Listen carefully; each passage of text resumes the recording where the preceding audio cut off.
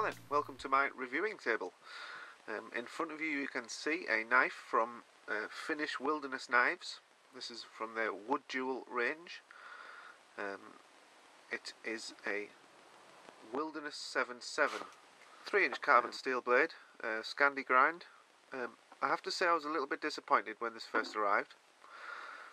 It wasn't as sharp as I was expecting, and it wasn't a true Scandi grind. It actually had a noticeable secondary bevel. Anyway, regardless, it cost me £40. The handle is a mixture of curly birch, antler and brass. In comparison to a Mora clipper for size, if we can just bring one of those into shot, give you an idea of the size. As I was saying, I was a little bit disappointed when it arrived, for the reason of it not being as sharp as I was expecting, and there was a small scratch on the bolster area here.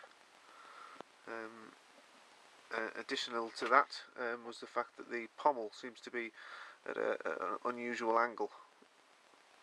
I'm not sure if you can get the pommel kind of wants to be misaligned with the handle. Anyway, regardless, I've kind of grown to love it now.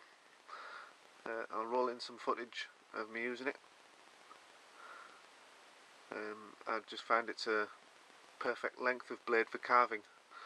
I would probably class the Mora clipper as being a little bit too long for carving, but better as an all-round knife.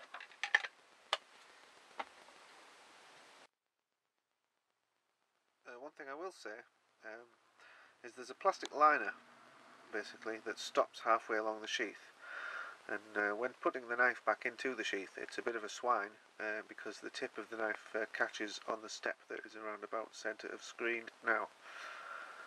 Still, aside from that, it's not like you really need to put the knife away really fast at any given moment. Not the end of the world. But as I say, I've probably grown to love this knife now, I think. I think the fact that it wasn't perfect kind of helped me use it a bit more.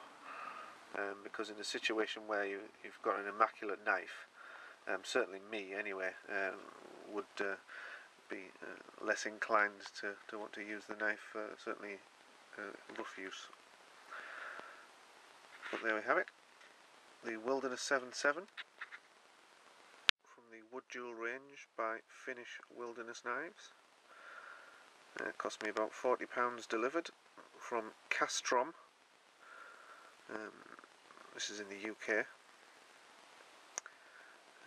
Yeah, it took about 4 days to arrive, and I'm quite happy with it.